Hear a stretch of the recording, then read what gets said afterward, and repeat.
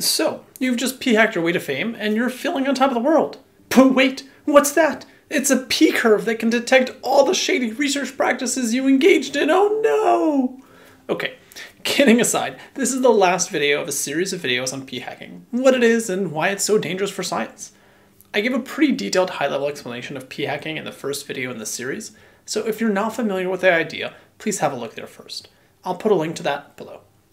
But in a few seconds, researchers are motivated to get what's called a p-value, to be below a threshold of 0.05. If they do that, their findings are considered meaningful and they can typically publish their results. If they don't, well, all their work is largely wasted. And to get those p-values below 0.05, there are some very dubious and unethical approaches that they can take. In this video, we'll shift away from how p-hacking works to how to detect it using a tool called a PCurve.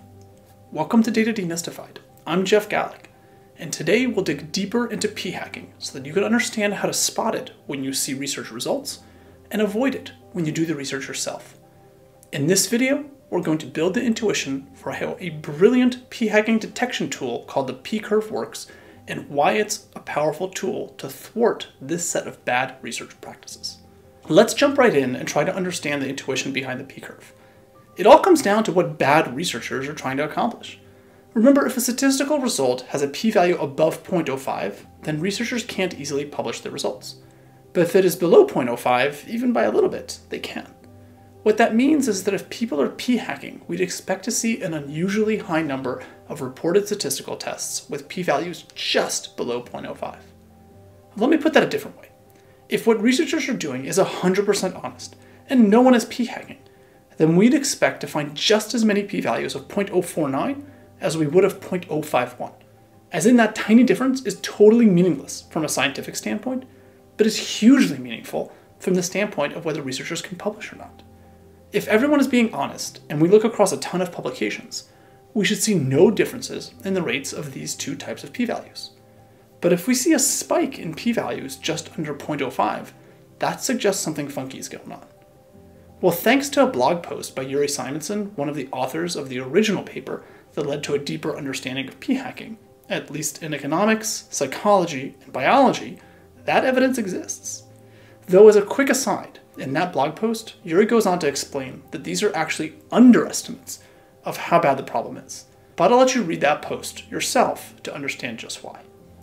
Anyway, zooming in on economics, this graph shows how common a p-value is across a lot of published papers. The higher the data point, the more we see it. And as expected, if economists are p-hacking, we see a big spike right around 0.05.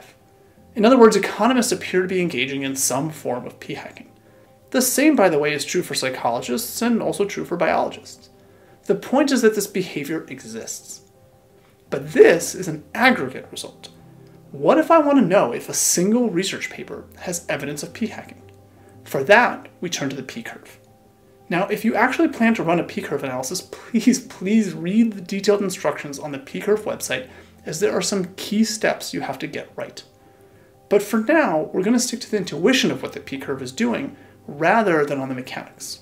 In short, the PCurve looks at all the key p-values in a paper and plots the frequency. Since published papers rarely include key results with p-values above 0.05, the analysis only looks at these smaller values. Then it plots all those p-values on what's called a histogram, which basically just shows how frequently each p-value is observed. So if a paper has 10 critical p-values, the graph might look like this, or like this, or like this. What's critical is that there are really only three general shapes that we care about: a flat line, an upward sloping line, and a downward sloping line.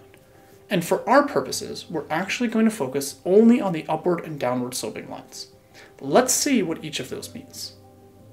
If we have a downward sloping line, that means that the researcher reported many more very small p-values as compared to p-values that are just on this side of significant, just below 0.05. And if we see this type of shape, the likelihood of what a researcher is reporting being true is actually quite high. So otherwise, a line like this suggests little or no p-hacking. And that's because p-hacking occurs at the margins, right around 0.05. If the researcher found lots of statistical results with very tiny p-values, far from the 0.05 value, then the most likely conclusion is that they found very strong evidence for whatever it is that they're studying. But what if the line is upward sloping? Well, before we see what an upward sloping line means, if you could take a moment to like this video, subscribe to this channel, and click that little bell icon so that you don't miss out on any new content I put out, I'd really appreciate it. With that said, let's see how p-curves detect p-hacking. So let's say you see a line that looks like this.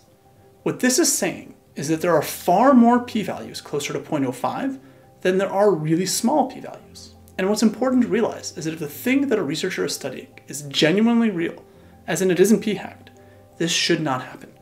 The reason is that when researchers p-hack, they don't try to get their p-values as low as possible, that's hard to do, but rather they try to get it to just below 0.05, so that they can claim statistical significance. And by doing so, they increase the share of these just significant values, resulting in a p-curve like this. So a p-curve lets you detect whether p-hacking was likely to occur or not. Though to be fair, I'm grossly oversimplifying things here. In reality, a p-curve could be flat or even slightly downward sloping in the presence of p-hacking, and the tool itself attempts to make that differentiation, though the details of that are a bit more than we need to get the basic intuition. But if you're curious, I'll link to the academic paper on this as well as the tool itself in the discussion below. In short, if you find too many p-values that are just below 0.05, you should be pretty suspicious of whether the researcher p-hacked their results. The p-curve provides us a formal way of doing that, rather than just eyeballing things, and I strongly suggest you try it out the next time you suspect that p-hacking might be going on. Wrapping up this series, what I love about the p-curve is that it is a weapon of sorts to combat bad research practices. It acts as a deterrent for those who are considering p-hacking. If you're a researcher who's incentivized to publish papers to succeed in your career, and you're considering taking a less than ethical shortcut, there is a new tool that might detect your bad behavior. Knowing that, I hope that this hypothetical researcher takes the time to think about just how bad it would be if they were called out with evidence as a p-hacker. With the p-curve, that likelihood is high, and the consequences could be very, very real. So just by having this tool, science is improved. People are less likely to act inappropriately if they know that they could get caught. So, bad outcomes in the form of untrue findings are limited. This is a huge win for science. I hope you now understand a bit better how to use a p-curve to detect p-hacking behavior. In other videos in this series, I covered 4 specific forms of p-hacking. But if there's a form of p-hacking that you want to share with me that I'm not covering, please leave a comment below, and I'll make sure to keep the conversation going. Finally, as always, thanks so much for watching.